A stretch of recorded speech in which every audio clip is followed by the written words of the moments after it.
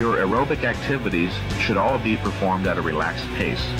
If you are breathless, you're increasing the proportion of sugar being burned for fuel and decreasing the use of body fat.